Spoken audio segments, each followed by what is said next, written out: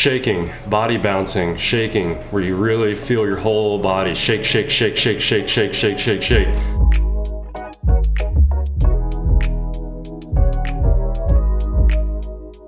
Life can be super, super stressful sometimes, and stress is, I think, the #1 libido killer. So address the stress that you're having in your life and find healthy ways to release that stress, whatever that be for you, whether it's, breathing techniques or meditation or yoga, or maybe it's like getting into the gym and getting on the punching bag for a while, or lifting weights and doing something really active and vigorous to kind of just release that stress. But I think the less stress you can have in your life, the more likely you are to invite that pleasure and to bring your libido back. Beyond everything, your health is what will increase your libido.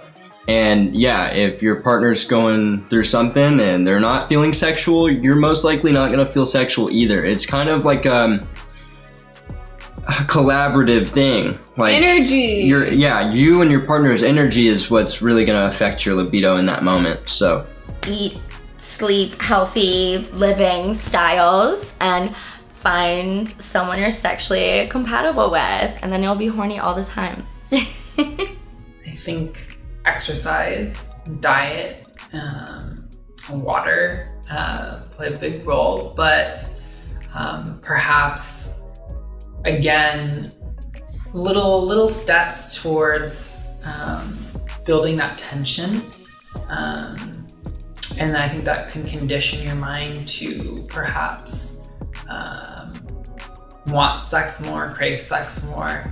I get more horny the more I allow myself to indulge. So masturbating is a great way to increase libido, in my opinion.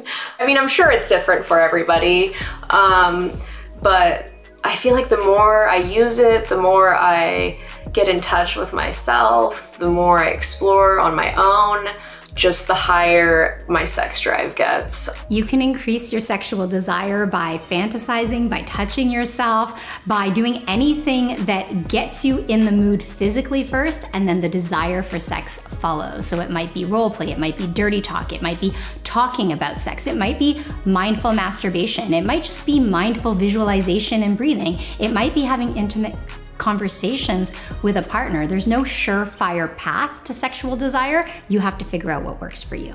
You know what?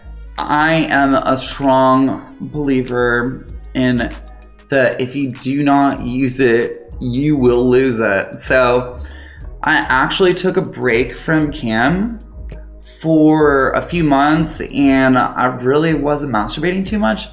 And then I noticed when I got back, I was like, am I getting older and kind of going, things are going south down there. But after I kind of got more into the rhythm of doing 2 shows every day again, I have a tough time getting it down. There are some Tantra practices that I've read about that address increasing libido. One of them is for men or people with testicles, shaking, body bouncing, shaking, where you really feel your whole body shake, shake, shake, shake, shake, shake, shake, shake, shake. Do this for quite a few minutes at a time, 5 to 10 minutes, something like that. And that's apparently one technique for increasing your libido. Be kind and have a good relationship with yourself as a sexual being.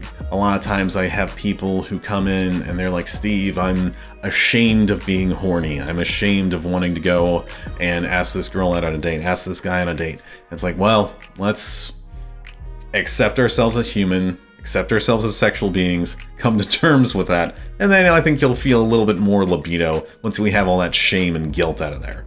Engaging in healthy habits. Again, if you're tired and you're exhausted, your sex drive is going to be affected. I don't care what you do, unless you start using some form of stimulants. I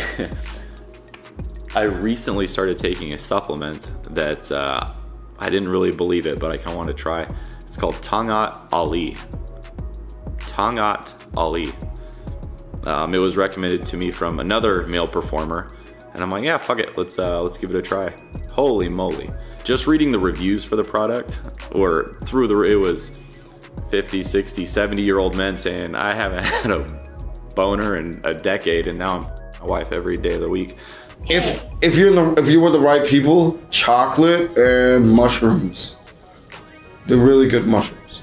To increase your libido, for drugs. That's a natural fungus, So let okay? them know it's natural. Not everybody knows that. Oh.